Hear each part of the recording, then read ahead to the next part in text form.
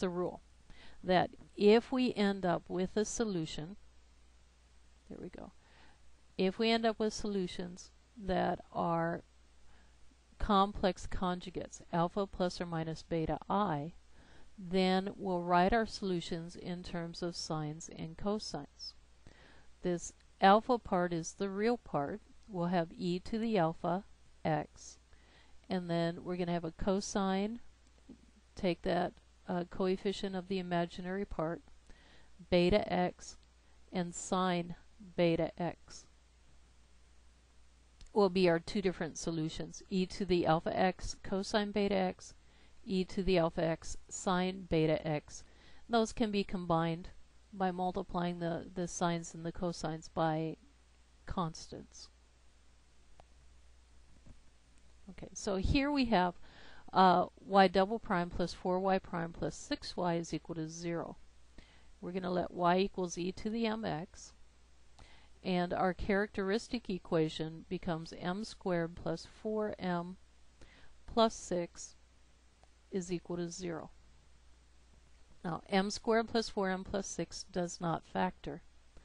And I'm going to solve this by completing the square.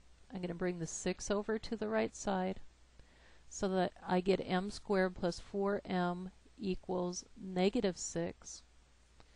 And then when we complete the square, we take half of 4. I'll do that off to the side. Half of 4. And then square the result.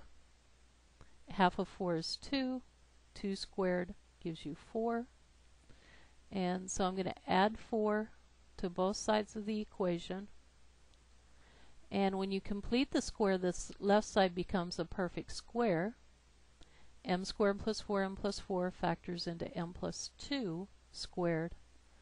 On the right side, negative 6 plus 4 gives us negative 2. I can solve this by taking the square root of both sides.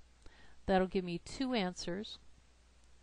Gives me m plus 2 equals plus or minus. If I bring that negative out, it becomes an I, square root of 2. And then if I carry this 2 to the right side, I get m is equal to negative 2 plus or minus I, square root of 2.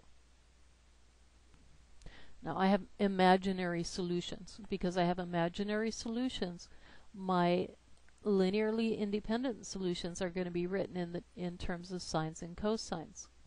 The real part is the exponential, so I'm going to get e to the negative 2x, and then I'm going to have cosine, take the coefficient of I, square root of 2, square root of 2 times x. My second solution is e to the negative 2x sine square root of 2 times x. I should put that in parentheses.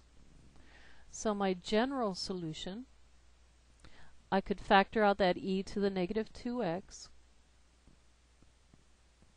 and I'll have one constant times the cosine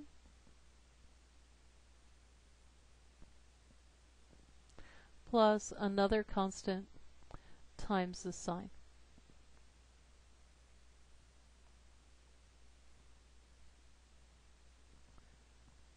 And there's our answer.